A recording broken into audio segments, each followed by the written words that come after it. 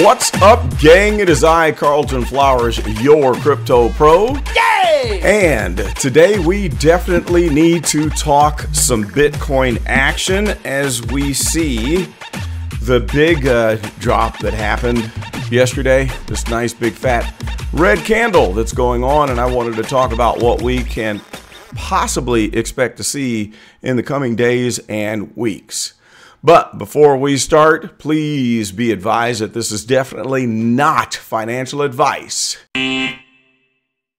You do your own due diligence and consider this as just my opinion and telling you what my thoughts are on what we could possibly see with the price action, but this is not trading advice. So here we are on the 4-hour chart. Let's just run straight through from the 4-hour to the 1 day and the 1 week. And as we can see on the 4-hour, we are flattening out right here. We're starting to do the little side band trick. And we notice that we have completely blasted through the point of control price. Now, this is the point of control around this big volume node right here at around 23,000 and change.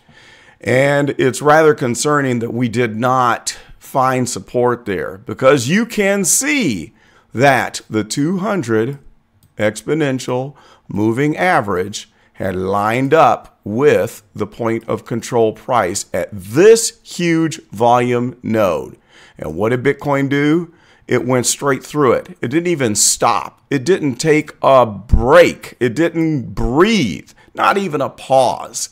So that is concerning and tells me that this was some seriously violent momentum to the downside, as we have had some reports of whales selling massive amounts of Bitcoin. Now, what are they doing? Possibly trying to shake the market up so they can drive price down and find a lower entry point to load up before the next bull run. And it could also be something connected to the Silvergate fiasco. And if you don't know about Silvergate, you need to YouTube that, because it is something that is negative and has happened as a result of the FTX debacle.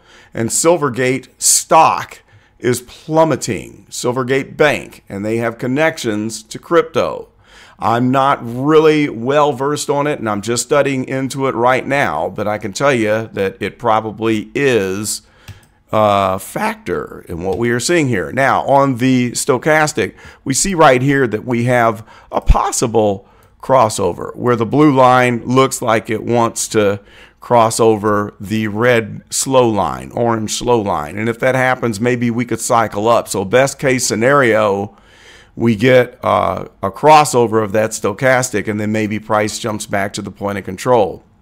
But the chart down below, the indicator down below says au contraire, mon frère. Right here on the MACD action, we see that we are very divergent with the fast line and the slow line and headed downstairs. We're in a negative direction here with the oscillators, and we are printing red bars on the histogram. And the only good thing is that the most recent one is a light red, which says possible reversal of momentum to the zero line. So this kind of is, you know, from the 4-hour chart, no big deal. Honestly, we could have the same thing that happens here on several of the previous times that we have seen a big fat red candle form. Look at this one right here. So we capitulated down, and that candle here is bigger than the one that we see right now. And what did it do? It went all the way back up to the top of that box, which is at around what? I need to scrunch this down a little bit so we can see it. The top of this box, it wicked all the way up to 25,000, and then we just consolidated after that. And then we had this side banding up until now. Now, will we have that same recovery? I don't know. If we crawl back up to the purple dashed line, we could find out, is it resistance or support? So this could be the action channel if we recover.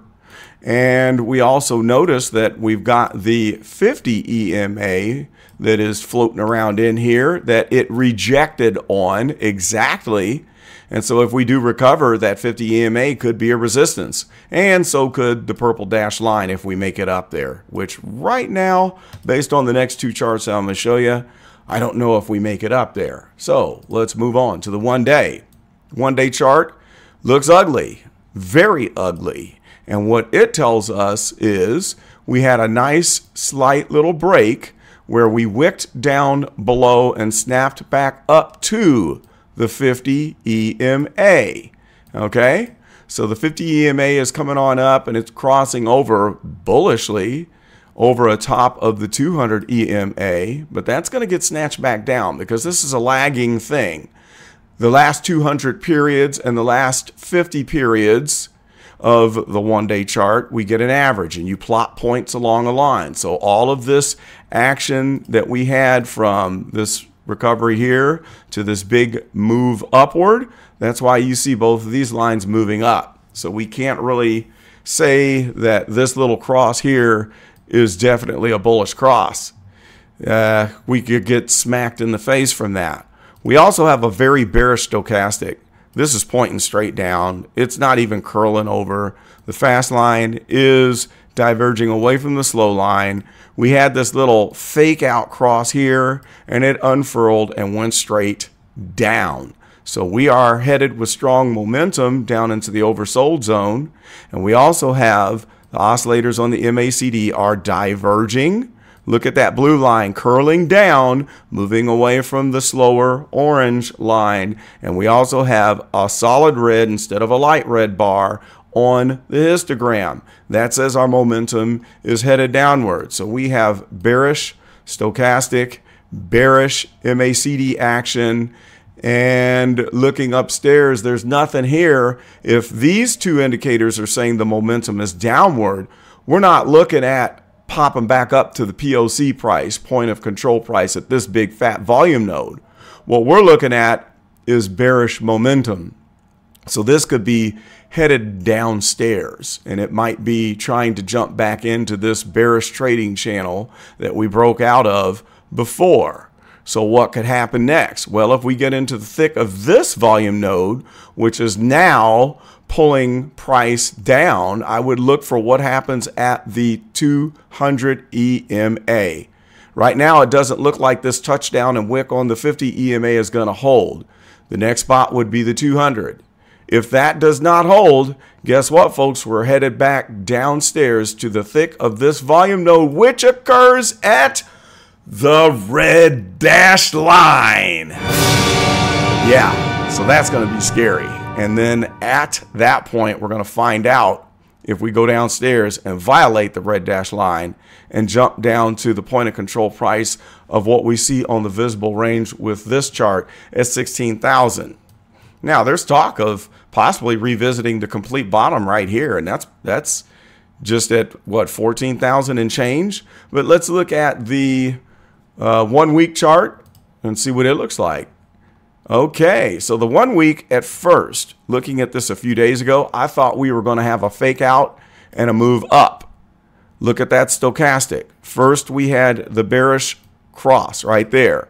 And then the blue line had touched the orange line. And it looked like it was going to curl back up, but no, you can see they're slightly diverging.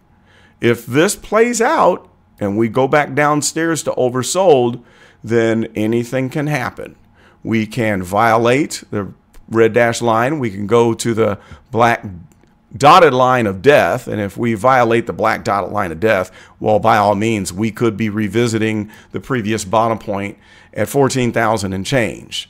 If we violate that, then we have the possibility of the capitulation down to 11,000 and change. Is it possible? Yes. Is it probable? Not as much as hitting this bottom point here.